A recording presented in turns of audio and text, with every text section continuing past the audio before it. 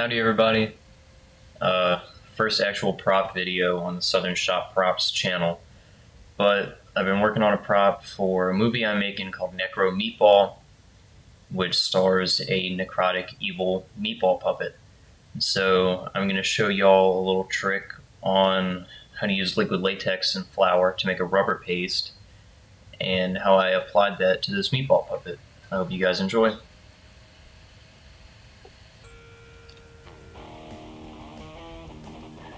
Alright, so you can see I've already covered the meatball with some of this latex paste and a cut up latex head that I got from the Halloween store.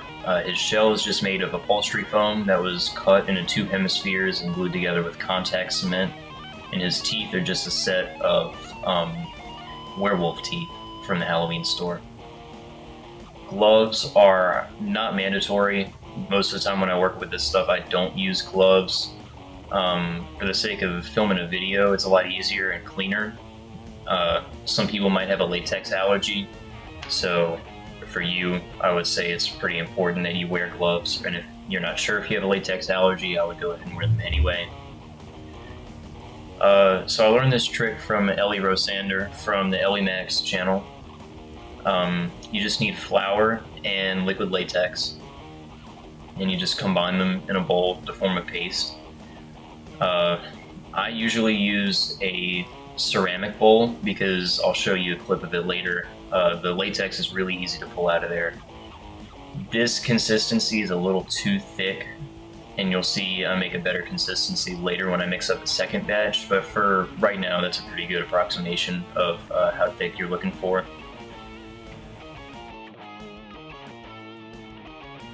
You just go ahead and smear it all on everywhere you want coverage. It'll stick to itself, so all the dried patches there, you don't have to worry about it peeling off. Here I'm using cake flour. I don't believe that really matters. I would say do not use self-rising flour, because there's something in the self-rising flour, the baking soda or whatever's in there, makes the latex set almost immediately, so it's not usable. Here you can see I mixed up a better consistency. This is a lot better for the purposes I'm trying to work with. It'll smooth a lot better. It'll dry a lot quicker too. So just covered the meatball. Not much to it. Just kind of smear it on. It's a little messy. It gets on the table. You can put down on paper towels or drop cloth or something if you want, but when this stuff dries, it just peels right off, so I didn't even worry about it. A hairdryer helps speed up the process. Domino is not a fan, but when it dries a little bit, it's still a little tacky and a little weird feeling, a little squidgy, but if you have lumps that are sticking out, you can just poke them down in this stage after it's a little dry. The hairdryer helps you get there pretty quickly. And you can see I just went over the whole meatball, tapped down any little peaks that were poking out, things that I didn't like that were protruding too much, and just kind of made it a little more uniform. And like I said, when it dries, you can just grab it and rub it, and it'll peel right off of whatever surface, you know, as long as it's smooth.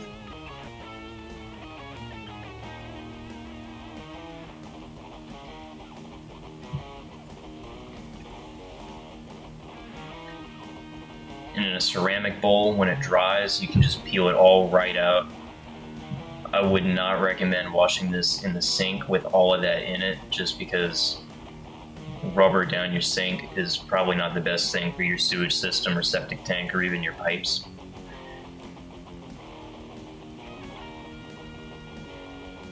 To paint it, I mixed up a good bit of latex, just some basic acrylic paint, and a little bit of water from the sink. Close it up tight and shake it.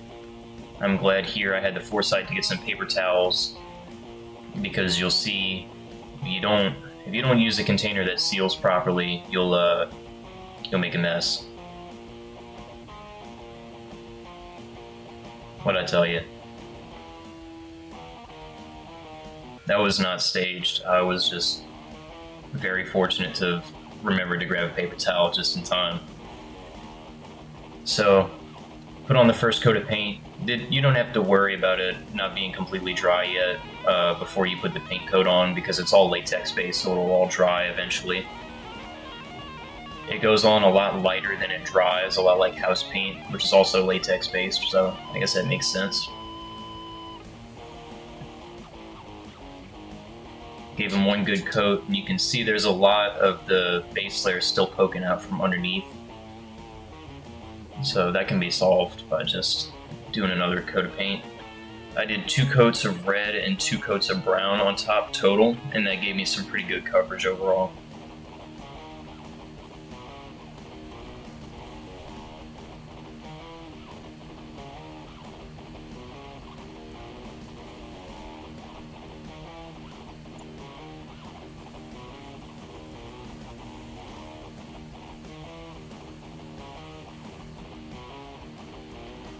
And once you let it really dry, it just comes out so easy. And those last little bits that are left in the bowl, you can just rub them out over the trash with your hands and just wash it off. And this was the final product after 2 coats of brown, and after he dried a little bit, I gave him a light dusting with an acrylic varnish.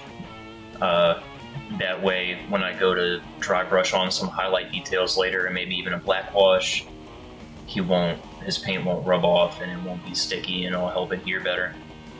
I still have to go through, finish up the eye sockets, finish up the mouth, repaint the teeth, but overall, that's how I made this meatball puppet abomination.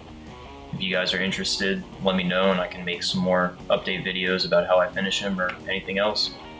Hope this was helpful.